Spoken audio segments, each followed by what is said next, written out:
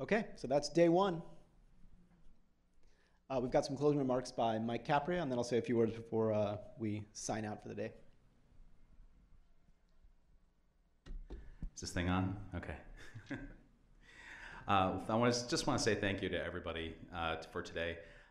This was our inaugural Space Festival and Conference, and I have to say that I've been running around all day, kind of doing organizing stuff, but just the collection of people that we were able to have here today, and having them talk with each other and meet with each other, and just the networking and the conversations. Just the quality of people that we've had. I almost kind of want to say we're aspiring to like TED level for like just the awesomeness of our talks and everything. So yeah, I've come away really inspired, and I'm absolutely thrilled by what's going on today. So thank you very much. We will be back on live stream again first thing tomorrow. We've got some more great speakers coming up on Sunday.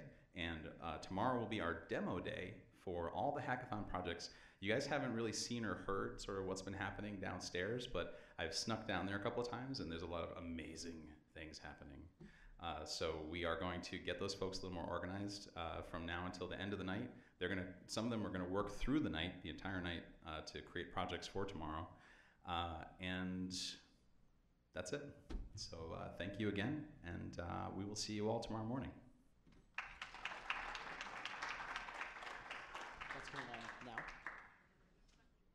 After I talk, he's coming up. Okay. Okay, great. You want to plug you or no? Plug him too? Should I plug him as well? Should I plug Mike Wilson? Should I plug Coleman? Yeah. Okay.